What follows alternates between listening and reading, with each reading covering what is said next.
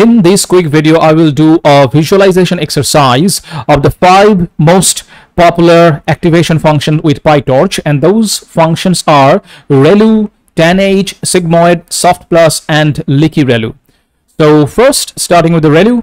So as the first step, I have to import all the relevant libraries, and then I want to create an input vector. So I'm going to use this torch.linspace, which will create a linear space, a linear vector, actually a linear tensor for me. This is taken from the documentation. It says create one-dimensional tensor of size steps whose values are evenly spaced from start to end. So my code for that will be, so to create an array in the linear space between -10 and +10, and let's say I want to have 2000 sample points. And this is that line, torch.linspace -10, that is the start value, then a stop value and 2000 sample points. Quickly check the shape. All right, and quickly check the shape.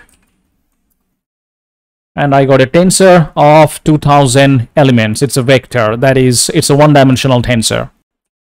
Then for the plotting, I just want to convert these PyTorch tensor to a NumPy array. That's this, x equal to variable x, and then data.numpy. All right, I think just quickly check my NumPy. Yes, it is a NumPy format, and because it's a single dimensional tensor, so I got just 2000 as a first dimension and there is no second dimension.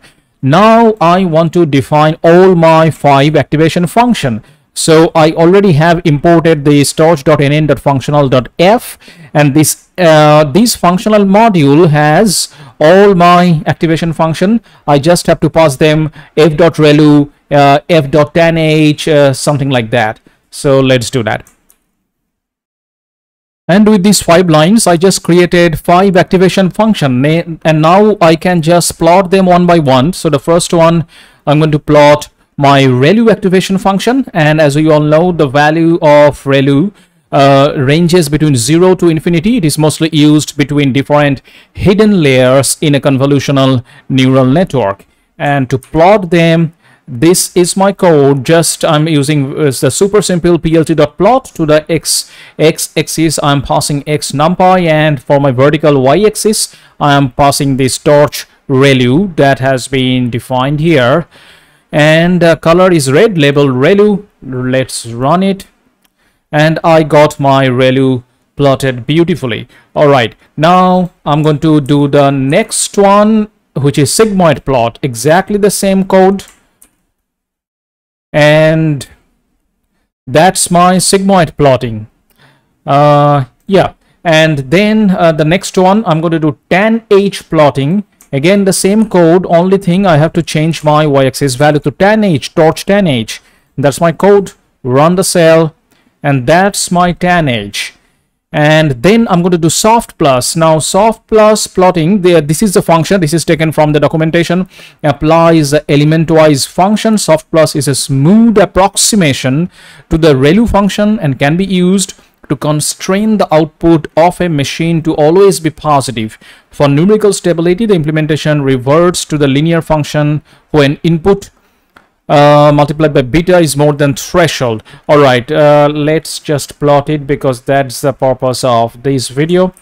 Same code, only difference here, torch Soft Plus. Run it, and I got my Soft Plus plotted, and by the looks of it we can clearly say it is just a smooth approximation. This part is a smooth approximation of my ReLU function. All right, next, Leaky ReLU, the last one.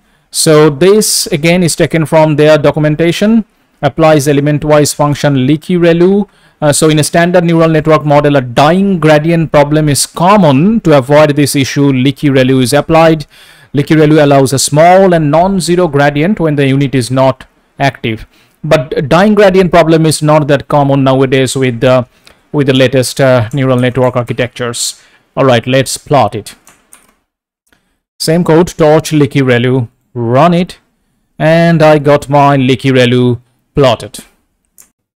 And that pretty much wraps up this video, and over the coming days I will do many such videos on common techniques and tips of PyTorch while doing deep learning projects. So do subscribe and smash the like button. Thank you for watching. See you in the next one.